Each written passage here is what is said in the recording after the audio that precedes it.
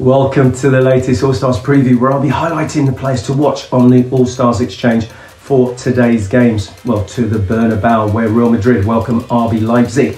Vinicius Jr. has been on fire. 5 goals in 6 games so far this season. Rodrigo has 2 goals and 2 assists in just 3 games.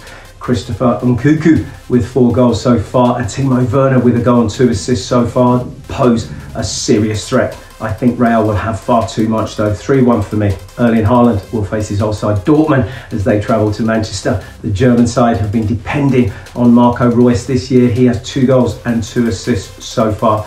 I can't see too much sentiment from Erling Haaland, and he could put a few past his old side. He's been untouchable so far this season with 12 goals.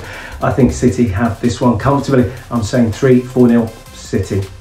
Well, in London, Chelsea host RB Salzburg. The Blues have been very average so far this season, but new manager Graham Potter will look to make an immediate impact and hit the ground running. Pierre-Emerick Aubameyang and Raheem Sterling are the main danger men for Chelsea. I expect the response to come from the Blues. 3-0 Chelsea.